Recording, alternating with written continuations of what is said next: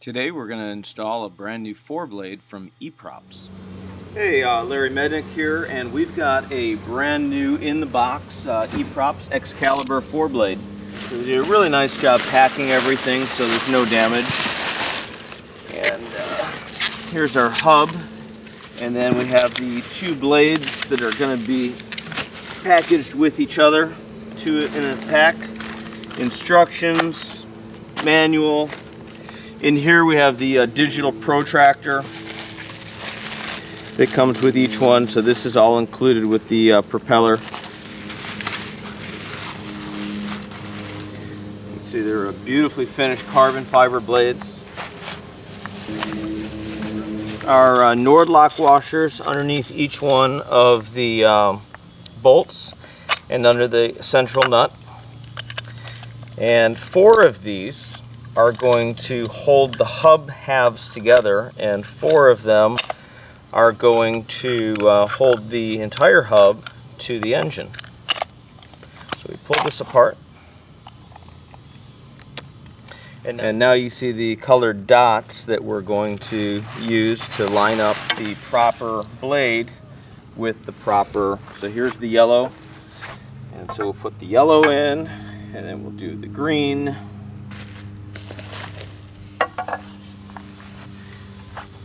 There's our red and our blue. So now there is a blue dot that goes here, here, and then we have to find it on the outside, which is here. And what all this is about is dynamically balanced the propeller. So these are dynamically balanced at the factory, and we want to assemble it basically the same exact way that it was balanced at the factory so that they're completely ultra smooth. 4 of these, like this one, they go all the way through, and they hold the propeller to the engine, and then the other 4 actually go through to the other side of the hub. So there's our 4 that hold this together. And now what I've done is I've made this a complete unit that we can pick up. And one of the things you got to watch for is it's very, very easy to get the hub to where you have a ginormous gap on one side, and then you have basically no gap on the other side. So what I'm going to do is I'm going to loosen this up, and I'm going to tighten down the other side and see if I can get this gap somewhat even. And now the way you can kind of really check this is just by visual looking around. And this is good enough for now. I'm going to go to a hand wrench so I have a little bit more control. But now we can put this on the aircraft. Okay, so what E-Props provides are threaded drive lugs. So these are threaded, and there's just 4 of them for the 4-blade. The 6-blade has 6, and we're going to insert them into the propeller. And basically you can pick any 4 that you want, so long as the 2 are opposed to each other and next to each other. So we're not using these.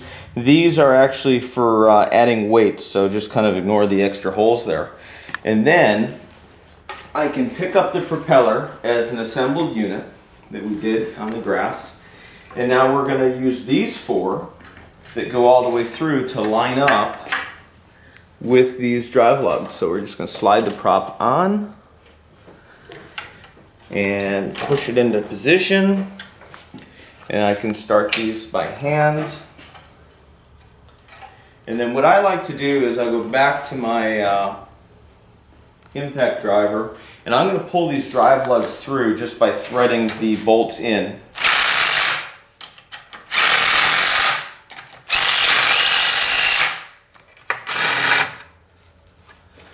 And that one there, I gotta kind of get it started. You may have to hold it to get it started, and just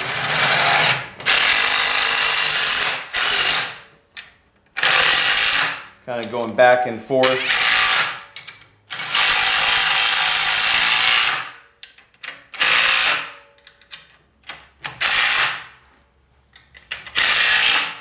Okay, so now we've got these drive lugs seated. Now what I'm going to do is back them off again.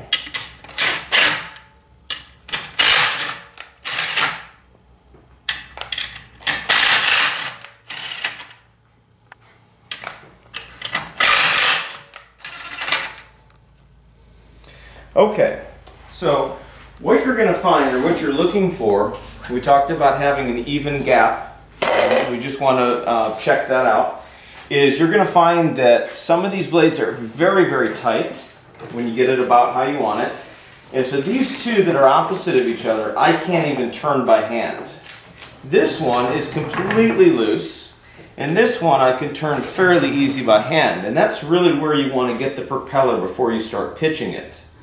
So what we're going to do is we're going to first start off by marking the blade. So we want to come out 400 millimeters, or for us guys in the US, that is going to be 15.75 inches, and we're going to mark each blade. So the way we do this is, I'm using a grease pencil, but you can also use a piece of tape if you don't have a grease pencil. And you want to get these fairly accurate. There we go, and that should work there. And then I'm just going to spin the propeller around in the direction of the rotation, as always, on the 912. And we're going to do the same thing for all four. Okay, so the first thing I want to do is I want to try to get it close. This would be way too much pitch. And you can see I just really can't turn that by hand. So I'm going to use my mallet. And what we're looking for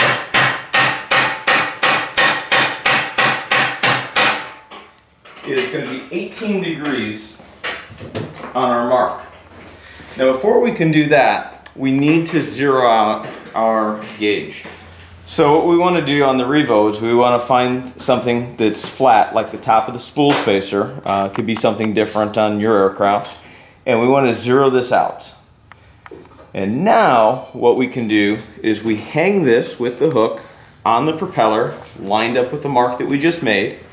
The first thing I'm going to do is I'm going to rotate. And it's okay to go backwards a little bit with the propeller. An eighth of a turn isn't going to hurt anything. And we want to get this bubble right in the middle. And the importance of that is simply that we want to get each blade in the exact same spot as they come around so we can get a consistent measurement. Okay, so basically right now we are showing 24.9 degrees, and what we're looking for is roughly 18 degrees. 18 degrees should give us, on the 100 horsepower, a static RPM of around 5,400. About 5550 on climb out, really nice number. So I'm going to hit the blade right here with the mallet, and we'll take a look. It's very important that you remove the gauge off of the blade, and because this will bounce right off, hit the ground, and then you'll be needing another one.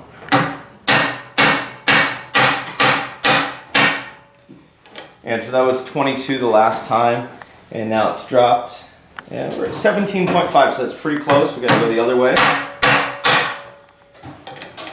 And as we get real close, we're going to stop hitting it quite so hard. Now we're at 19.0, and here we go. I like to put my finger here. It kind of tells me if it's moving, but basically a little bit of patience. And by keeping the blades tight like this, it's going to ensure that they don't move. That's 18.9, not move very much.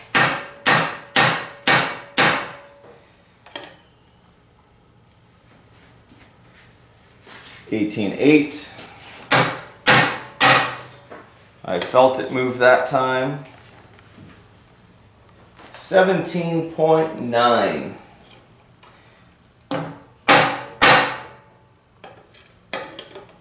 Hang that again, make sure we're centered. I'm going to bring the blade up to get that bubble right in the middle. 18 on the nose. And now without touching this blade again, I'm going to now go 180. So usually people that install propellers often enough will go to this blade, but it's very important we don't go to this blade because this blade is still fairly loose. So we need to come up to this blade. So we're skipping a blade. We're going to go ahead and see where it's at. I get my bubble in the middle, bring this blade up slightly. There we go, perfect. And this one happens to be setting at 27 degrees, so it's going to take a couple of big hits here.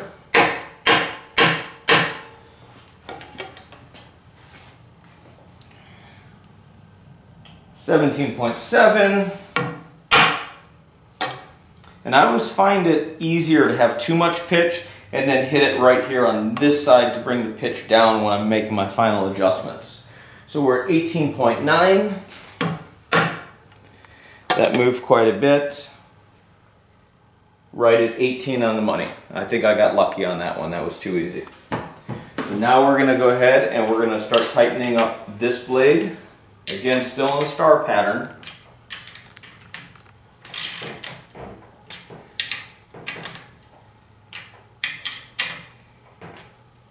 And I'm doing this by feel. You can set the torque wrench if you like incrementally so that you're getting equal torque, but that won't really be necessary unless you throw the gap off because you're not keeping the gap straight, or till the end where you actually torque the propeller.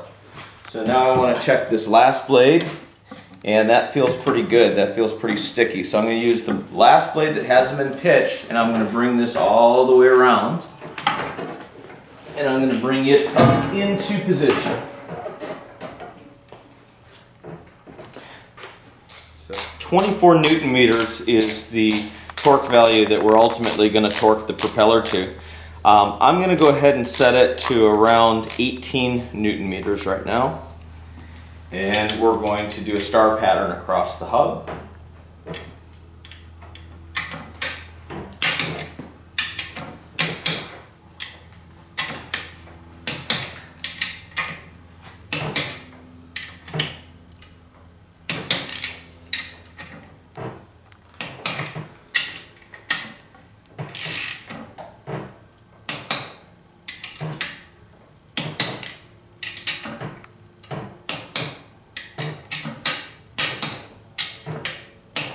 And even though each one is torquing out, as I continue to torque the other ones, they will continue to, there we go, they'll usually continue to turn like that one just did.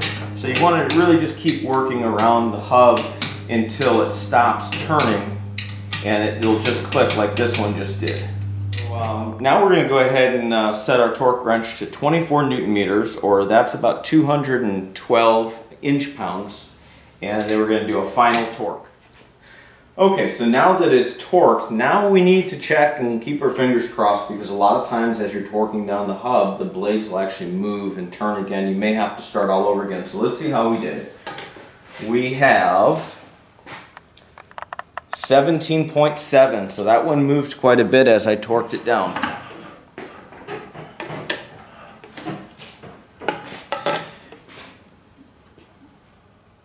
$17.9. So far we're within 0.2 of a degree.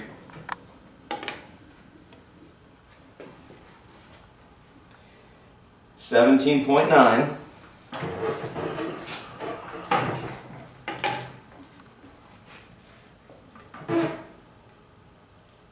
And 17.8. So we are within spec. If you really want to go back and get them all perfect, you can. But this is good enough. Within 0.3 degrees of one another is all that it needs. So with that, now we have opted for the optional spinner cone, which I think is really neat. So if you don't have this, you would basically be putting on the Nord-Lock washer and a regular nut. We're going to use this elongated nut here, and this just threads right on. And we're also going to torque this as well to 24 Newton meters. So let's just go ahead and do this. Wait for it to torque. There it is. So now what we're going to do is we're going to secure our spinner with our nylon bolt with an O-ring that comes with it. We're going to use a 6mm Allen wrench, and we're going to fit the cone on, and we're going to thread our bolt in. And I can't stress enough, it's a nylon bolt. Don't try to use a torque wrench on this. You need to just snug it down. And I'm turning using the small end of the wrench, not the big end of the wrench, to give you an idea. And get that snug, and our propeller is complete and ready to do a run-up test.